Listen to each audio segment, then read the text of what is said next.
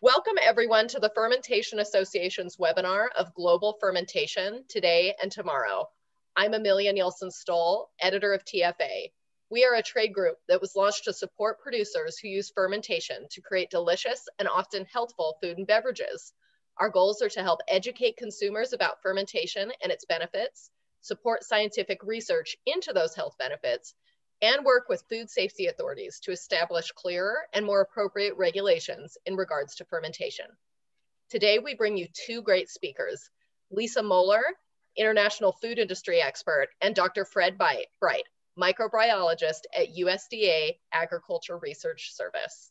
We have many questions already submitted and reviewed with our speakers. If there are additional topics you'd like to see addressed, please enter them in the chat below and we will try to get to them. All right, Fred, I will turn it over to you to introduce Lisa. Thank you very much. To me, this talk I think is going to be really exciting because I've known Lisa for about 15 years. She's one of the premier pickle people in the United States in terms of industrial fermentations. She grew up in California, got her BS in agronomy from UC Davis. For more than 25 years, I think, or so, she worked for one of the largest pickle companies in the United States, with Brine-Yard with over 10,000 gallon tanks. As the tank yard supervisor, quality control person, and worked on environmental compliance and things like that. In 2012, Lisa came to our lab here. We're USDA, but we're located at NC State University in the food science department. And she came and got her master's degree with the former director of our group, Dr. Roger McPeters. And so she got a master's in food chemistry with us. So we know Lisa pretty well. And in the past 7 years or so, she has started her own company.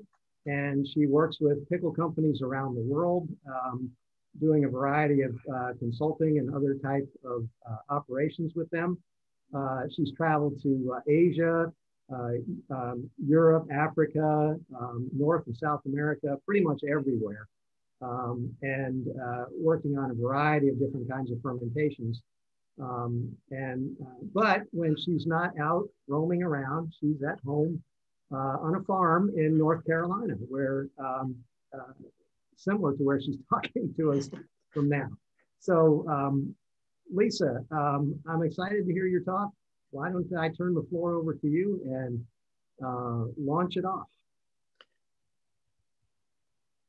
Thank you so much, Fred, for that introduction. I'm going to go ahead and get my screen set up here so I can start sharing. I have a formal presentation I'd like to go through with you. I'm excited to be presenting today on a topic I'm passionate about and one that has taken me around the world: global fermentation, today and tomorrow. I want to give a special thank you to Fred, Neil, and Amelia for their review and comments and encouragement on this presentation.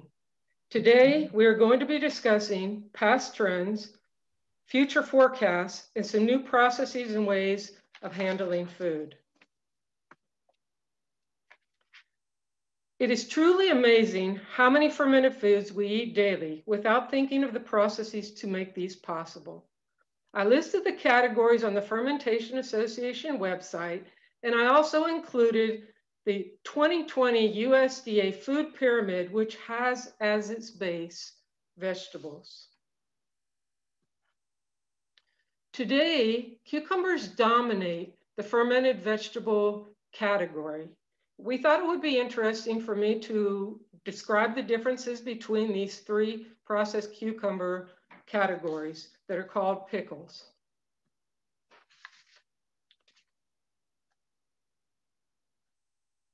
Prior to 1942, almost all cucumber products on grocery shelves were fermented only. Relish, tartar sauce, Thousand Island dressing all contained fermented cucumbers. Likewise, most shelf-stable sweet and super sweet products are made from fermented cucumbers. When you realize it is estimated that 50 billion burgers are consumed each year in the United States, you begin to realize just how big the fermented cucumber category is. A large part of the pickle industry is still involved with fermented cucumbers, but is not the leader in the category at this time.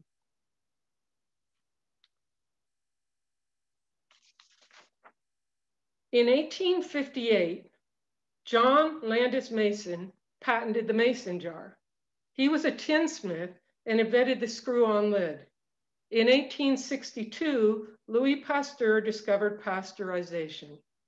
The acidified category uses a fermented liquid, usually vinegar, to lower the pH and then often pasteurizes. Product that is acidified on the retail shelf is usually labeled fresh pack to acknowledge these differences. The third category is refrigerated. Refrigerated pickles are acidified and not pasteurized. Globally, this limits them as refrigeration is not as possible in other parts of the world. Refrigerated products have become more popular recently in the United States. They are often very tasty and have minimal ingredients and appear fresh, but these refrigerated products require constant refrigeration and have a short shelf life compared to the fermented and acidified products. I added this slide yesterday because I think lots of times when we're fermenting items, we really don't think about the process from the beginning to the end. Fermentation is a transfer of energy. I rode to Wilmington this morning on fossil fuel. Stored energy originally from the sun, 1 million year old energy stored deep in the Earth's crust, originally from plants and algae. Today, that same sun is allowing us to harvest energy in the form of photosynthesis. These harvested grains, fruits, and vegetables can then all be used by microorganisms to convert that energy to further the stability and create healthier options and complement our diets through fermented products.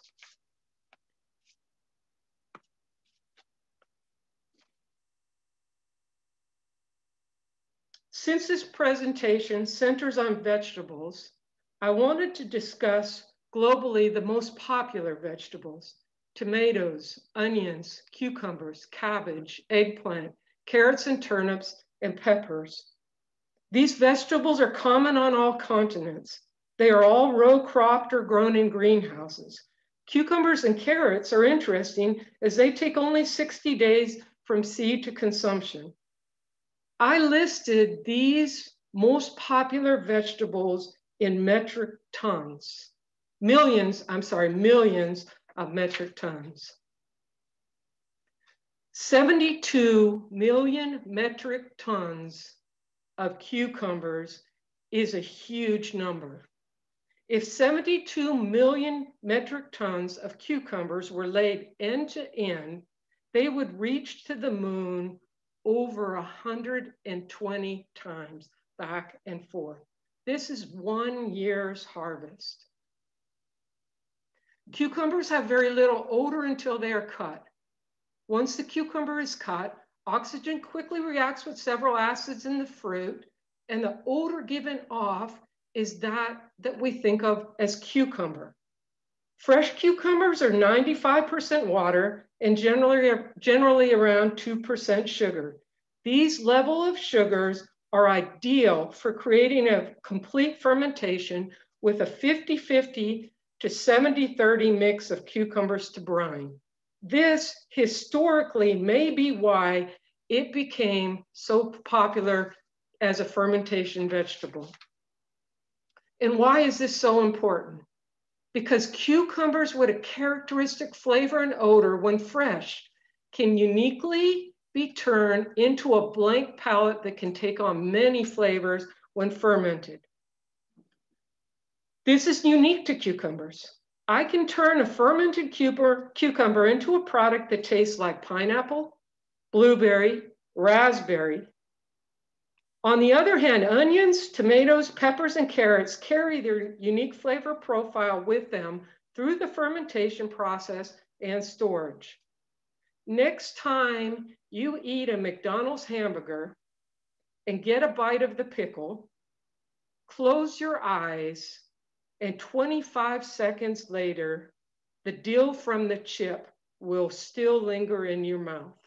Both the texture and the flavor of fermented cucumbers contribute to a food experience and are important. Sauerkraut and kimchi production is also at 72 million metric tons. I included pictures of the roundhead cabbage. It's often turned into sauerkraut, but also the Napa cabbage that's often turned into kimchi.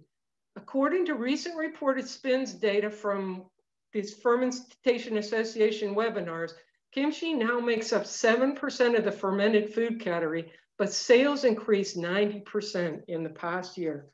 Different microorganisms than those that are responsible for most cucumber fermentations are necessary to produce high quality finished products for this category.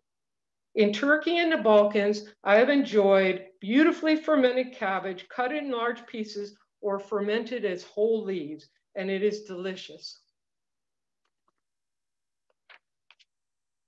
Tomatoes, onions, cucumbers, and cabbage make top in yields, but increased production of other vegetables is interesting to evaluate. Currently, there is increased production for sweet potatoes, kale, fresh cut herbs, ginseng, cauliflower, and Brussels sprouts. Each of these has multiple uses and health benefits. On the other hand, they are more labor intensive than the traditionally common vegetables. Since we are discussing global conditions, it is exciting to learn where the largest populations reside. I chose to look at all the populations that had over 150 million people. And kind of to my surprise, this just represented 8 countries. But when you take this, the population of these 8 countries, it represents 55% of the world's population. And the world's population is expected to grow by 27% in 2050. When I asked many people what they thought the most populated countries were, China, India, and US came up on the list. Brazil, sometimes, but most people didn't understand how large the populations of Indonesia, Pakistan, Nigeria, and Bangladesh also were. I included the data for density people per square kilometer because I thought there was such a big difference in these numbers. In Brazil, there's on average 25 people per square kilometer compared to Bangladesh, 1,265 people per square kilometer. I also looked at these numbers in terms of land mass. When we're talking about vegetables, we're interested in how many acres folks have that they can grow crops. And it was interesting by land mass, the top 4 ranked Russia, Canada, China, and the US.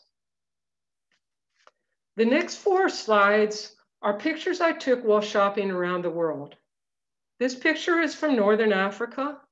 Folks bought in bulk, they bought local, they bought in season, they bought fresh, they bought dried, they bought fermented, but there was limited refrigeration. Likewise in India, India has many markets, but also folks are buying in season and bulk. On my last visit there, it was interesting to note that the Indian government had banned plastic bags. And I had recognized driving through the country that I didn't see as much trash. And you can see some of the folks in this picture are actually carrying reusable bags. This was definitely a big improvement. I had a residency permit in Turkey for 2.5 of the past 5 years. The lower left picture represents a typical Turkish breakfast: coffee, tea, fermented and fresh produce. The picture in the center represents new irrigated land being developed for cucumbers and jalapenos. All I could think about was when I was in this region was this must have been what the Sacramento and San Joaquin valleys looked like years ago when irrigation was just getting popular. Turkey's markets have both local and seasonal produce, as well as many fermented and acidified retail products with many brands. The vegetable manufacturing plants have strict environmental quality and social audits, and transportation and hot meals are provided to all employees daily. And this is quite in contrast to the US market. So I took these pictures over the last couple of weeks. US markets, unlike most global shopping options, offer many selections in every category, a lot of packaging, and large refrigerated and frozen sections. Americans expect and are comfortable with more choices. Americans are able to get almost any type of produce year round. I'm comfortable eating Spanish food tonight, Greek tomorrow, and hamburgers the next night, but that isn't typical of all the different regions of the world.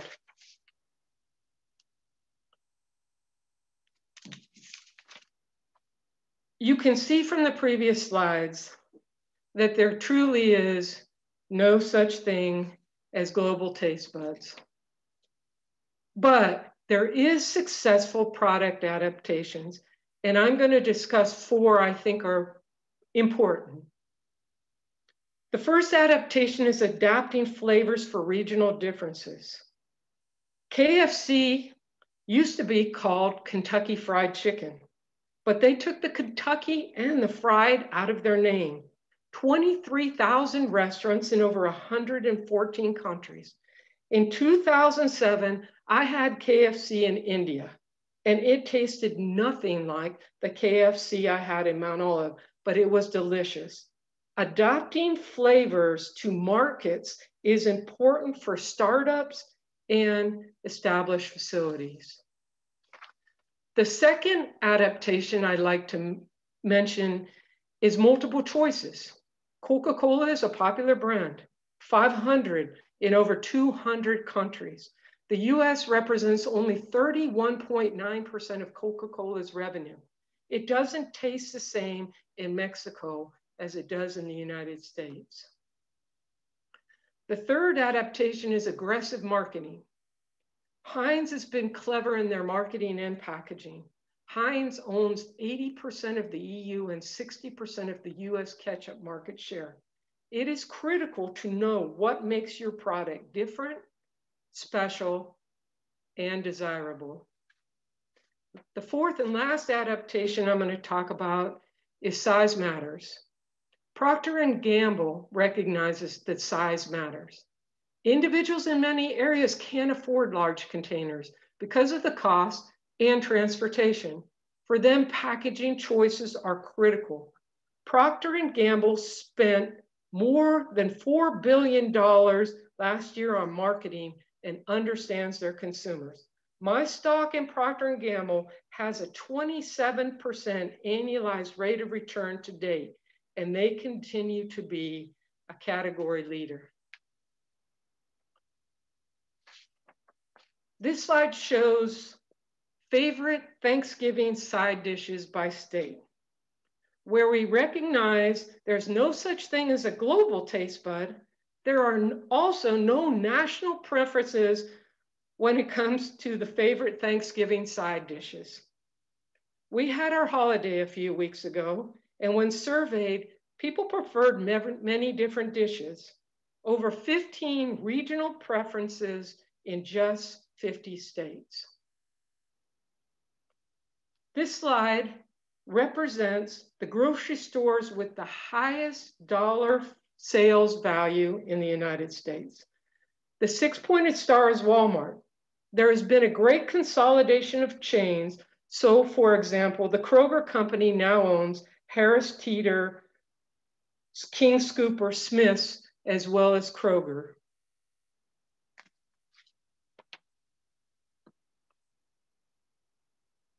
This may be the most important slide when discussing trends. This slide depicts basically grocery store food versus restaurant food. So the lighter green line on the top with the projection headed downwards is food that was purchased from grocery stores and eaten at home. And this is the past 23 years, January of 1997 to the first part of this year. The food away from home, the food eaten at grocery stores, not purchased from, or eaten at restaurants, not purchased from grocery stores, the darker line, it's trending up. And somewhere in the last 3 or 4 years, these lines crossed. Half the food that we ate, we purchased from a grocery store. Half the food we ate, we did not purchase from a grocery store. Somebody else prepared that for us. Then you look far to the right. COVID-19 hit. And this 23-year trend was blown out of the water.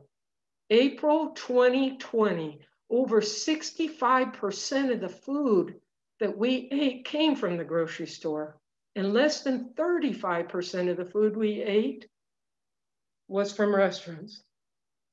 But I think this trend gives the fermented vegetable arena great potential. Fermented vegetables can increase the shelf life of produce, they're nutritious, and they can be turned into a wide variety of flavors. And I think through time, people are going to be more interested in having a supply of things in their pantry that they can go to when they don't feel comfortable going to the grocery store. There was a lot of questions in previous webinars about no salt fermentation, and I will attempt to address these now. I'm going to give a little presentation about traditional versus no salt fermentation pickle brines and products. Traditional fermentation pickle brines generally include, to the water, you add salt. This is a hurdle for the undesirable microorganisms. You add calcium chloride. This is added for the crisp and crunch of the final product. You add potassium sorbate. This is a really good preventative from yeast and molds. And in this picture, I put vinegar, but I made the bottle very small. In the past several years, I haven't been invited to 3 separate continents because where people thought a little vinegar was good, more was better. And basically they stalled the fermentation. So on purpose, the vinegar bottle in this picture is small. A lot of people are surprised by the natural number of microorganisms on cucumbers. Tens of thousands of coliform units in every square centimeter on the surface of cucumbers. And when these cucumbers are ready to be fermented, this is the traditional fermentation process. You add brine to the bottom of often a large tank. You introduce cucumbers and fill to nearly the top. And sometimes this is done by overfilling and letting them settle. But you do this then so you can install the headboards. And in the picture on this slide, the tank was just put in. And so you can see how the headboards are laid across the top. And the boards that are going horizontal in this picture are actually 4x4s. You fill the tank with brine to submerge the fruit, and then you must purge to prevent bloating of whole cucumbers and to achieve equilibrium in the tank. And a bloater, for those of you that don't know, is a cavity that develops in the center of the cucumber, and where a lot of these goes for hamburger dill chips, it's undesirable then when the product is cut. Now with these traditional fermentation processes, the type, the size, and the condition of the fruit matter, the temperature of the brine, the rates of purging with either air or nitrogen, and the concentration of salt, potassium sorbate, and calcium chloride all affect the rate of fermentation and the final quality of resulting pickles. When you When most folks in the industry talk about what is converting these sugars in the cucumbers to lactic acid, most of us talk about Lactobacillus plantarum and it doing the majority of the fermentation. But this slide shows that there's a multitude of bacteria that are in these tanks, and they're working together on the energy in the cucumbers. But now we have the ability to better understand the microorganisms of bulk fermentations, and through time, better manage this. I think because we're talking about in salt and no salt, I would really encourage all of you to read this book. It's an unbelievable, easy read. But salt has played a big part of our history. Mark writes, it served as currency, influenced wars, trade routes, secured empires, and inspired revolutions. He also writes, salted cucumbers, to a barrel add sand, black currant leaves, dill, and horseradish. Mix 1.5 pounds of salt in 1 pail of water and keep cucumbers submerged. Mark took this quote out of a Russian cookbook called A Gift to Young Housewives that was published in 1861. I encourage each of you to investigate why certain things have been added to different vegetable fermentation. In this case, the black currant leaves, the dill, and the horseradish all have antimicrobial properties. People 160 years ago probably weren't doing sensory analysis of the products that were produced from these fermentations, but rather they were continuing to do what worked. And even to today, we have dill in a lot of our fermented items. When we're talking about salt fermentations, traditional fermentations, we're usually talking about large tanks. And a 7% salt sodium chloride solution in a 10,000 gallon tank requires 5,800 pounds of salt. So if you're looking at a huge tank yard, 1,000 tanks, that requires 5.8 million. Most tank yards do a good job of reusing as much brine as possible, but some brines must constantly be disposed. So for the next few slides, I'm going to talk about no salt fermentations. No salt brines require no sodium chloride, but rather use only calcium chloride to create a perfect osmotic pressure for the fruit and desirable microorganisms to carry on fermentation. I'm going to get a little bit technical here, but this is absolutely necessary because we're talking about sodium chloride and calcium chloride. Sodium chloride is written chemically NaCl, 1 sodium, 1 chloride. Calcium chloride, on the other hand, is written CaCO2, 1 calcium, 2 chlorides. Calcium, unlike sodium, is a divalent cation. It is often added as a soil amendment as the 2 cations act as a bridge and build soil structure. We often, when we're talking about waste streams from pickle plants, we often talk chloride discharges. But this is only because chloride is easier to titrate for than sodium in brines. The chloride is actually benign. Sodium is the issue environmentally. Sodium disrupts soil structure and binds to sites, preventing soil to hold needed nutrients, where calcium does not. When we're talking about a no salt pickle fermentation brine, we're truly talking about no sodium chloride. But we are talking about still using the calcium chloride and the potassium sorbate. And generally to these fermentation brines, I add no vinegar. I weighed out the typical ingredients for 1 gallon of both equilibrated brines, and I took a picture. For 1 gallon of traditional brine, there's 261 grams of salt. Traditionally Most people attempt for a 0.45% equilibrated calcium chloride. This turns out to be 17 grams, and a small amount of potassium sorbate, 1.3 grams. The no salt brine has no sodium chloride, but it does have 34 grams per gallon of calcium chloride and 3.4 grams of the potassium sorbate per equilibrated gallon.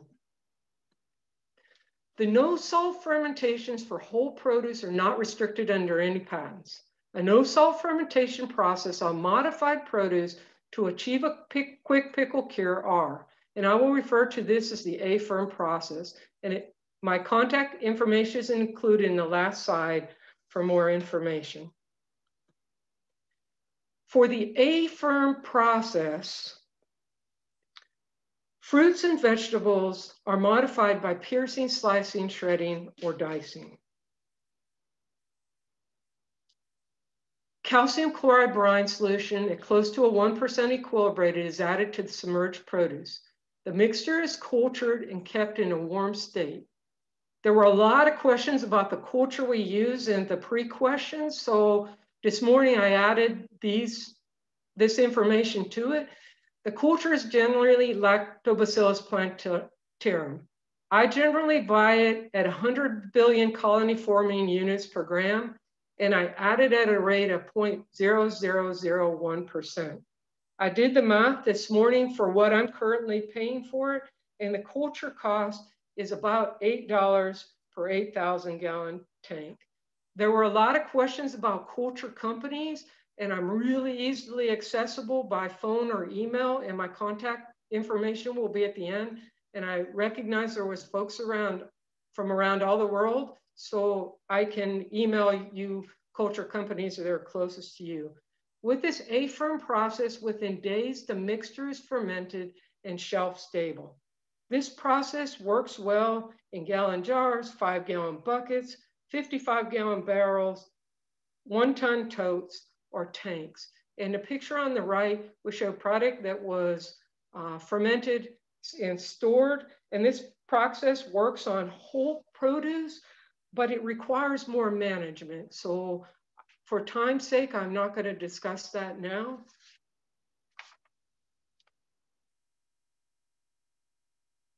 Traditional items and new items by A-firm. Diced and sliced jalapenos, cucumber relish, chips or slabs, sliced green tomatoes, cauliflower, radish, and carrots can all be fermented with this no-salt fermentation. Besides standalone products, all can be turned into ingredients. An example for this is if the price of radishes or carrots is better before the Napa cabbage is ready when making kimchi or mixed pickles, you can turn them into an ingredient to add later. The next 3 slides show a traditional brine and a no-salt brine. I started these jars on Sunday for this presentation. I took pictures and created a slide at 1 hour, 24 hours, and 48 hours. The traditional salt brine was at 6.9% salt. And through these pictures, you can see is a hurdle for the fermenters. In this slide right here, I took 250 grams of carrot and added to each of 16-ounce jars. Note the buoyancy of the carrots in the traditional brine. When we were looking at the picture before of traditional brining on a tank yard and those 4x4s and the headboards, you can imagine if this tank was 10 or 12 feet deep, how much pressure there would be pushing upwards. There's also a loss of yield going on with traditional brine as the water is being driven out of the fruit. At 24 hours, I took these pictures. The no-salt brine has become cloudy. The carrot slices in the traditional brine continue to float while the carrots in the no-salt brine begin to settle. I also took a picture from the top looking down, and you can see how cloudy the brine has become on the no-salt brine and how inhibited the salt is to the Lactobacillus plantarum. But this being said, when you go to a traditional fermentation in a tank yard, this isn't a bad thing. You don't want a fast fermentation in a tank yard. A slow fermentation usually gives you better results. But after 48 hours, the traditional brine is still clear. The pH has changed very little, and the carrot slices are still floating. The bacteria in the no salt brine is very active, and the pH has already dropped in 48 hours from 6.3 to 3.3. After fermentation is complete, the salt must be diluted from the traditional brines, but also the calcium chloride must be reduced below 0.4% equilibrated in the final product. This can be achieved by a simple rinse or dilution with ingredients that have no calcium chloride. A-Ferm allows for exciting, innovative new items: fermented carrots, green tomatoes, hot peppers, radish, turnips, and cauliflower. This process allows a grower to turn their raw produce into shelf-stable ingredients, and it's easier from these items to produce low or no sodium items. We have held carrots, cauliflower, and jalapenos in barrels outside for 1 year and then packed into finished products and done shelf life studies that were very promising. A-Ferm promotes sustainability by faster fermentation rates using fewer inputs, reducing salt discharges, and allowing a closed system that can lead to a processing plant with zero waste. This process is worth consideration for many reasons, and I greatly appreciate being able to share my ideas with you today. And if any of you have questions or would like further information, like I said, my website and my phone number are going to be on the last slide. Forecasts. We discussed trends from the past and a new process to consider for the future. But now I would like to discuss important forecasts for specifically fermented foods. 3 forecasts for all fermented foods. The health attributes and complicated flavors created by fermentation are going to become more valuable than ever.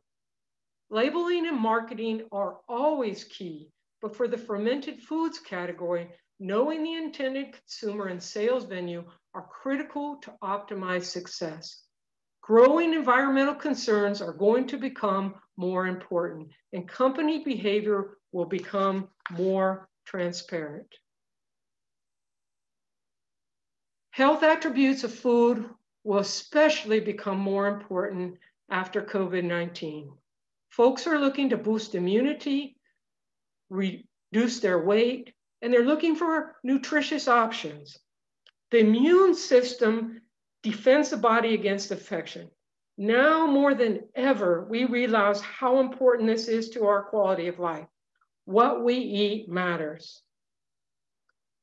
Under healthy weight, when we think about one of the first slides that showed the quantities of vegetables that are produced, you would have to eat 29 pounds of cucumbers or 13 pounds of carrots daily to maintain a 2,000 calorie diet.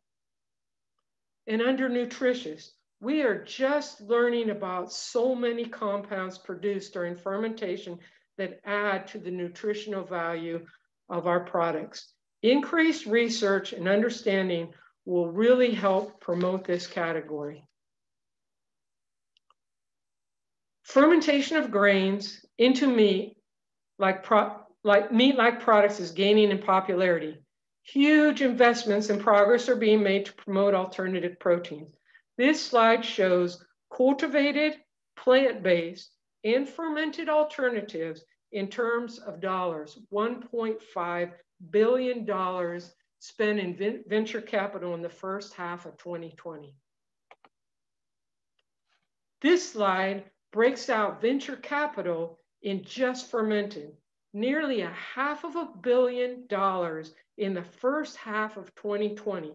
Competition is getting stiffer and fewer companies are competing for more dollars.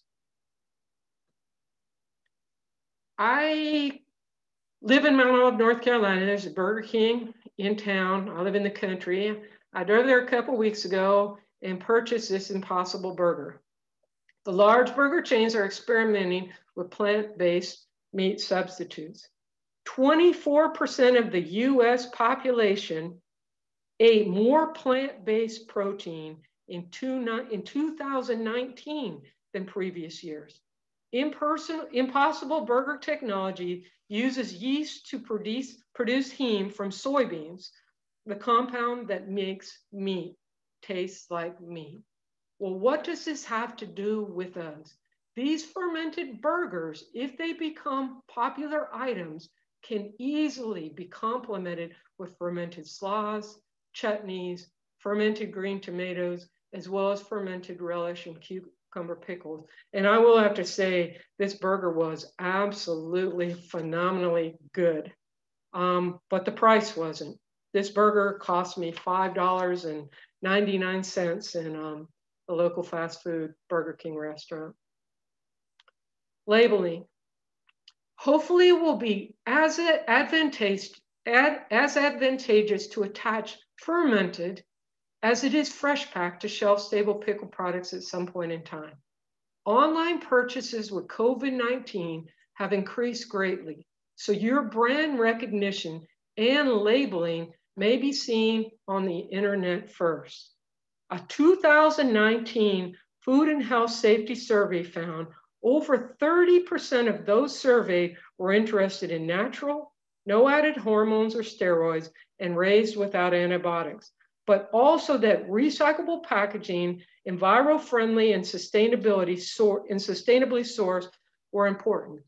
And I took this picture of a non-fermented shelf space because I didn't want to talk about anybody's products specifically. Jif was owned by Procter & Gamble years ago, and they obviously carried on the idea that size mattered. Jif is on every shelf, but I think what also sticks out here is their labels. You know, you come up to the shelf and you have a hard time finding the Peter Pan and the Smuckers, but Jif is in plain sight. But I think sometimes we underestimate this. Labeling is even more important when selling your brand. Know what is important to the folks that are going to make the decisions to add your products to their store shelves. Whole Foods is different than Walmart. Ingredients, packaging, and reputation are now more transparent than ever, and they matter. The other thing about labels, don't make labels so complicated. Projected yogurt sales are projected to drop 10% by 2024. And this is partially because there are too many choices and the category has got too complicated. My passion has always been the environment. I took these pictures from my living room where I was sitting while preparing this presentation.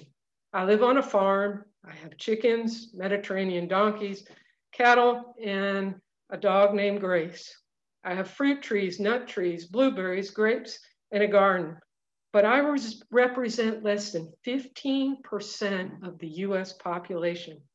The majority of the 7.8 billion inhabitants on Earth are dependent on someone else to produce what they eat. Global food systems are said to account for 26% of greenhouse gas emissions. And no matter where I go in the world, no matter what continent, no matter if I don't bring up the topic, water is a topic of concern that's brought up to me. Too much, too little, or not as pure as it should be. 78% of consumers are concerned about the environment. This is globally. But when you break this down into countries, there are differences between countries in their level of concern. And some of these numbers really surprised me. Upcycling was crowned Cambridge Dictionary's Word of the Year in 2019. And this goes right along with environmental issues and handling what's considered crop relish.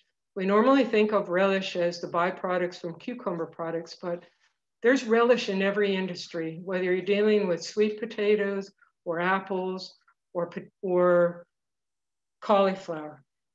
It is estimated that 40% of the food we produce is not consumed. According to the UN Food and Agriculture Organization, 1.3 billion tons of food is wasted annually. 1.3 billion tons is 18 times that 72 million tons we showed went back and forth to the moon for cucumbers 120 times. So 1.3 billion tons represents a huge waste. Upcycling is a verb that means to reuse discarded material in such a way as to create a product of higher quality or value than that of the waste itself. This means turning what we produce into alternative food products for humans, our pets and livestock, energy, or composting it to add nutrients back to the farm fields.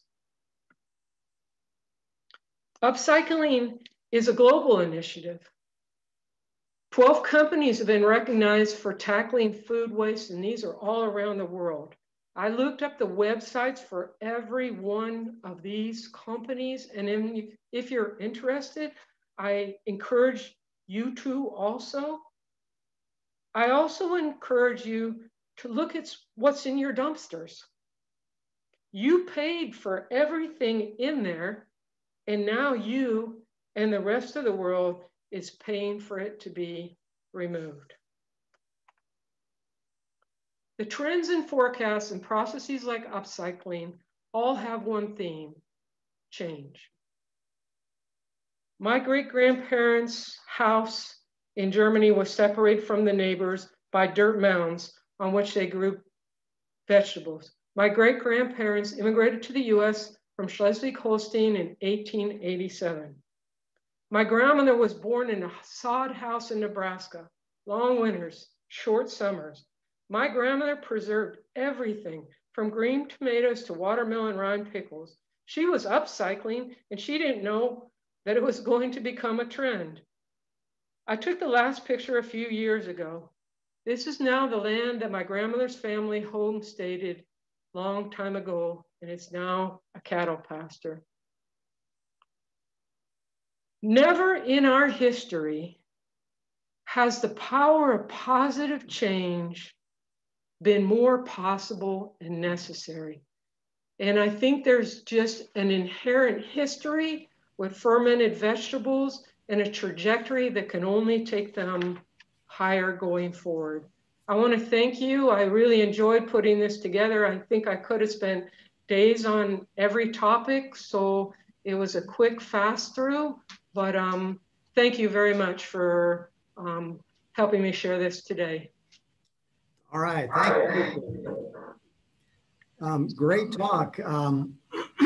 As you were talking, I was looking at the questions coming through.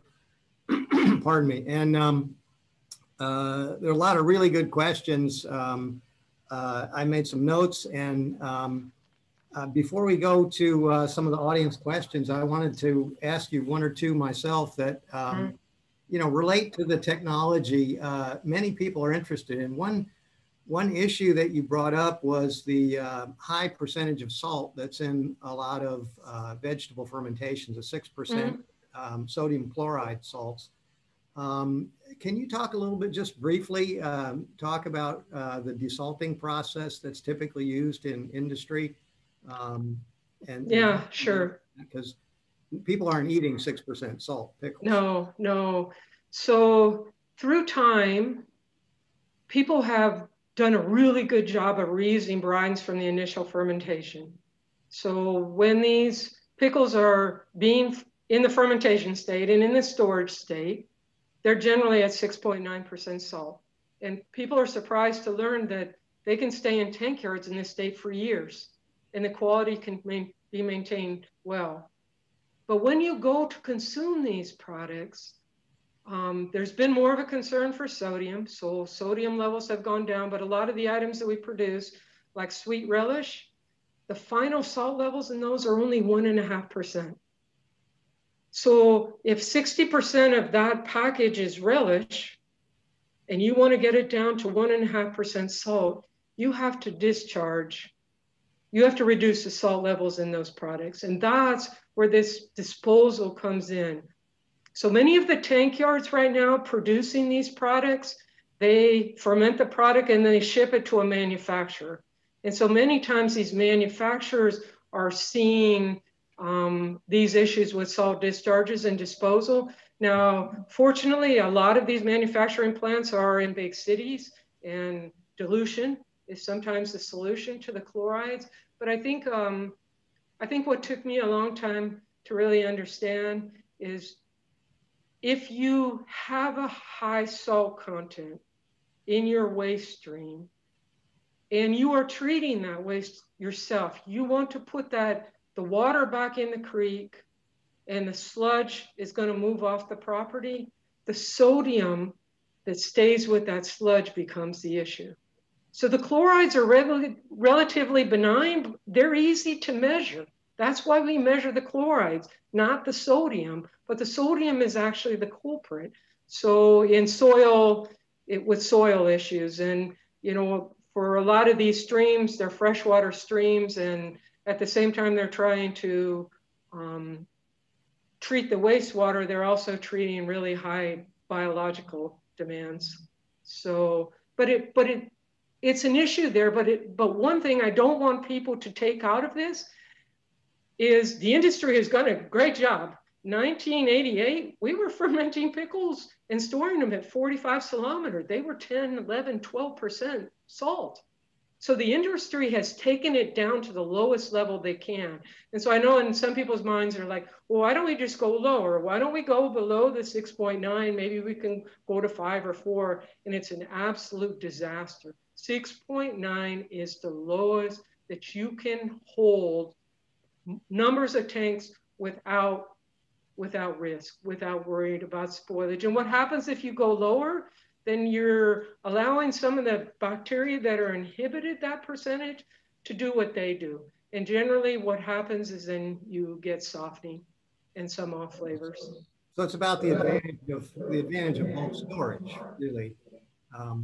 Yeah. So that brings me to a follow-up from that would directly be when you're taking this salt out, you're also taking out the lactic acid that's naturally produced by the lactic acid bacteria. Mm-hmm. And so I'm aware that a lot of the pickles that you buy in the grocery store today taste like vinegar. They have a lot of acetic acid flavor, right? Mm-hmm. So it's a question of lactic versus acetic acid flavor. And I know that some people really like lactic acid, natural, sort of the original type of fermented pickles. Can you talk about trends with that, or lactic versus acetic flavor? You didn't really touch on that too much. Yeah, and this gets a little more complicated. So in the past, a lot of the big manufacturers and a lot of the independents produce what they call a genuine dill. So it was fermented in a solution where you would use the brine and the pickles in the same jar. And in these jars, you didn't generally add vinegar. So the taste was only from the lactic acid. Now, these fermentations are extremely hard. They're 100 times harder than a salt fermentation. On the bottom of the slide where I showed the process, I wrote all these conditions make a difference. Well, they all make a difference, but at the end of the day, they're really pretty simple. And what I meant by that difference is if you're fermenting small cucumbers, you have less sugar. So you're going to produce less acid and the pH is going to be higher, a little bit riskier, but the process still happens. If you're always fermenting 2Bs, 3As, larger cucumbers, well, there's plenty of sugar in there. And the fermentation is going to go to completeness and the pH is going to drop to 3.0 to 3.3 and your tanks will be fine for long periods of time. So the process in itself isn't hard. if you do it consistently. But for a newcomer coming in, you have to be careful at the special little nuances. And this is an interesting fact, and Dr. McFeeters taught me this, that when the pH drops below 3.7, the magnesium ion falls out of the chlorophyll molecule. So that green cucumber now turns into that bronze-looking cucumber. Because the cucumber went from green to bronze doesn't mean it's fermented. It just means the pH dropped. And that's where a lot of folks around the world, 3 continents, big producers, an absolute disaster because they knew their fermentation should take 2 weeks. They were seeing these beautiful cucumbers in their tanks, beautiful color, beautiful smell. They weren't checking for sugars or acids. They were looking at the pH and they were finding, my screen went off. You're all right. Oh, okay. Okay. It just went back to, we had a little technical difficulty here. So the tanks weren't fermented. And then when these folks went to desalt, they cut the vinegar level down to then when the fermentation took off. So they were all making hamburger dill chips with beautiful looking cucumbers, but they weren't completely fermented yet. So when they put them in the pouches and the pails, they exploded. So, when you know what you're doing, you can do it well. And I'd like to send a kind of a shout out to these tank yards, because the majority of these tank yards in the United States, they have a wonderful story to tell. Most of them are 3rd, 4th, 5th generation. These are 100-year-old companies. They have been through so much and still producing. So I think there's alternative processes, and sometimes they're right and sometimes they're not right. Let me ask you one more on some of the technical aspects of fermentation, and that is about purging. There were a couple questions about purging. I think a lot of people don't understand what that is, and that's primarily for cucumbers, right? And so could you give us just a brief, explanation of what purging is and why people do it? Okay, well, 30 years ago, we only purged with nitrogen. When I started my career, what purging is. What is purging? So purging is putting a stone or a device into the bottom of the tank or somewhere lower than the surface of the tank, forcing air into this device. Generally, it's done through 3/4 inch, 1/2 inch, 1/4 inch tubing, and allowing this air then to diffuse up into, generally it's a PVC pipe. Lots of times it's 4 inches, but it can be 4 inches, 2 inches, 6 inches. And with this air going up in the pipe, brine is being carried. So brine and air are being forced out the front. So what you're basically doing is transferring what is next to the cucumber to another area. So you're equilibrating the brine and actually moving the brine. What you're really trying to do in this situation, especially with cucumbers, is critical in the first 4 days, is remove the carbon dioxide. So there's certain bacteria that can convert the malic acid in the cucumber into CO2. And when this happens, it causes bloating. So if I'm fermenting a tank of relish and I'm gonna cut this all up, I can ferment it for a few 3-4 days, and then I can turn it off, because basically the tank is equilibrated at this point. The cucumbers are 95% water. You had this huge osmotic potential driving the water out and the salts in. So what happens then, it doesn't matter. But with whole cucumbers, I have seen even product in barrels, better than 50% of the centers blow out. There's a tremendous amount of pressure that's created at these times. And I think what people don't think about, and it's really interesting, if you have a cucumber in the house today, I suggest you do three things. 1, pick the cucumber up and smell it. There is no odor. 2, cut that cucumber and smell it. It has an odor.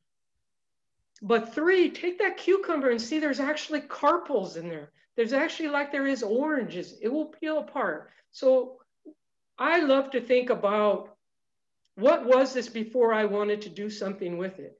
And a cucumber was a packet for the seeds. It didn't intend to be a hamburger dill chip, didn't intend to be relish. It tended to be the next generation of that plant. So there's inherent areas in there. You know, you have a skin around the outside that is the same as a seed packet if you had seeds bought in the store. And in the center, that area is really weak. So as the cucumber matures, that area tends to break down.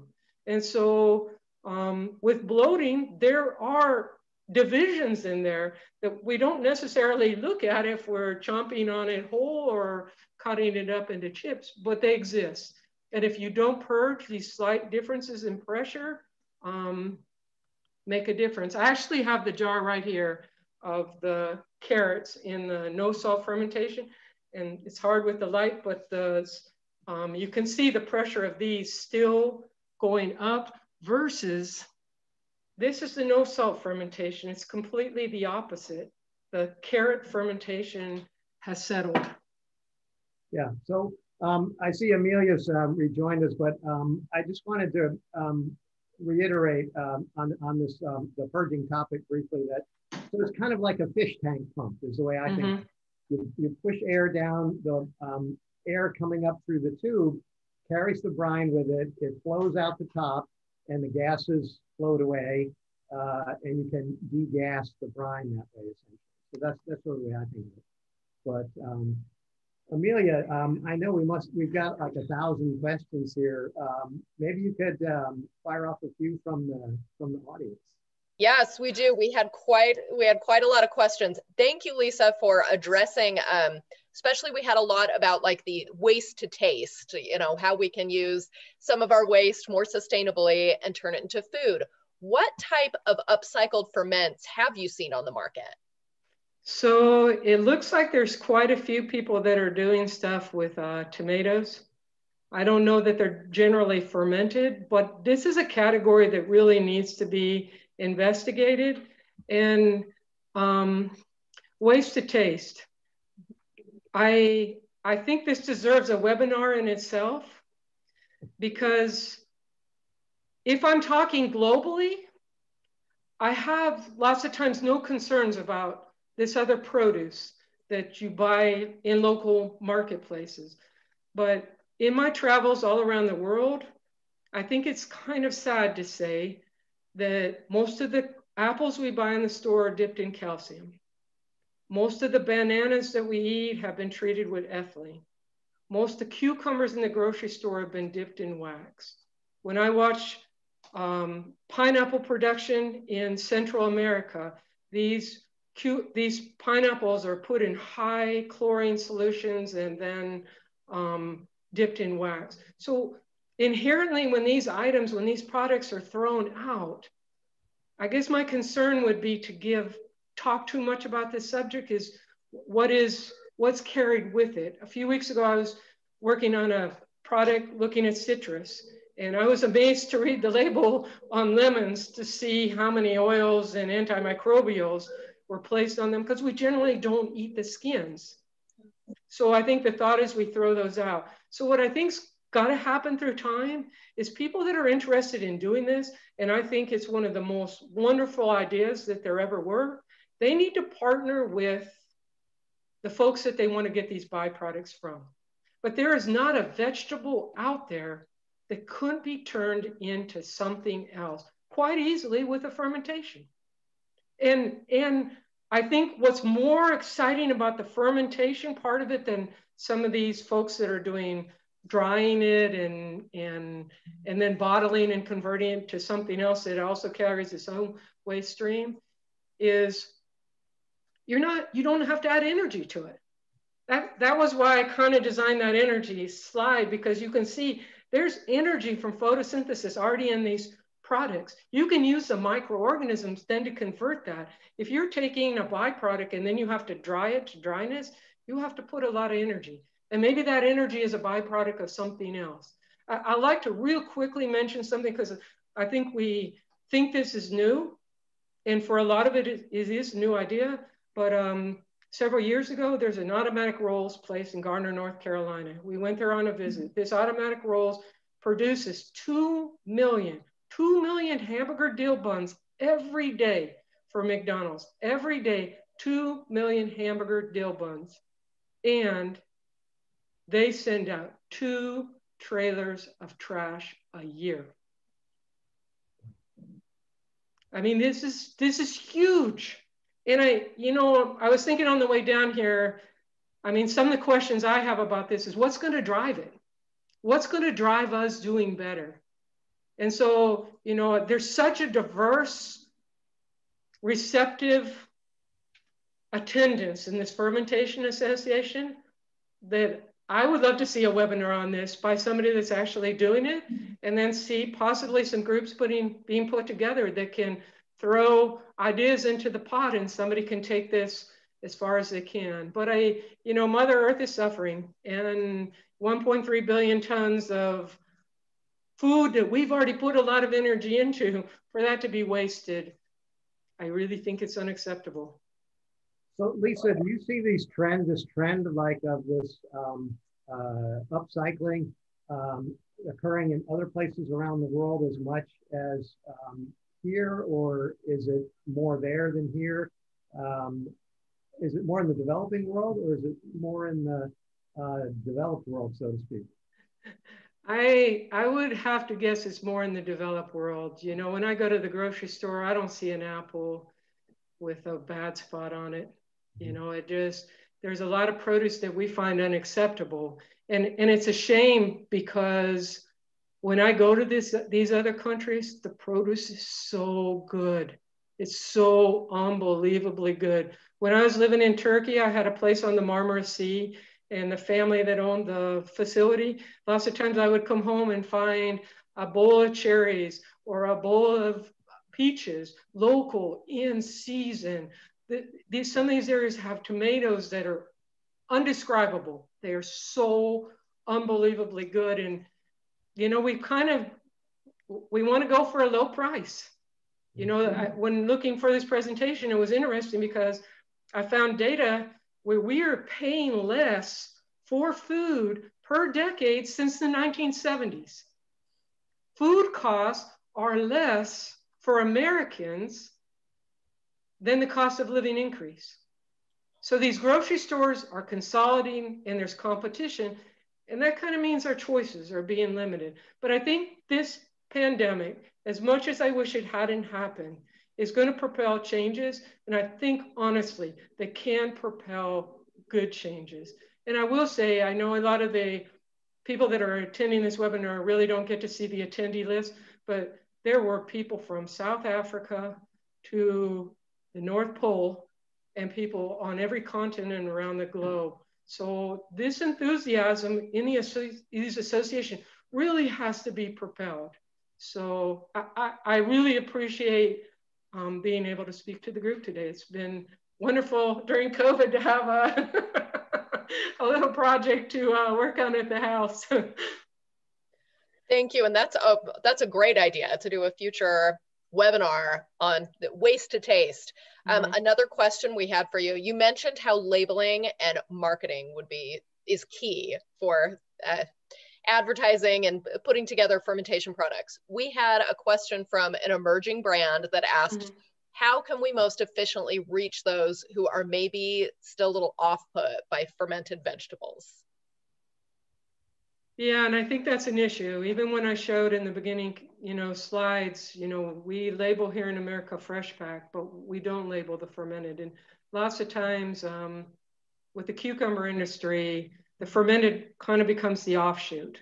It's kind of the have to do so you can produce all the fresh pack that you want and still have a home for the others. But, I really think that with this COVID-19, that people are paying more attention to what they're eating. And I am really hopeful that some of these other fermented products, Burger King and McDonald's aren't putting these fermented burgers in their menus because they're overly concerned about our health. But they are concerned about trends. And I think there's a whole group of millennials that eagerly get on the website. So social media, a few successful items, understanding what the item you want to promote can encourage. You know, I think it took years for me to recognize that I didn't need to follow a formula.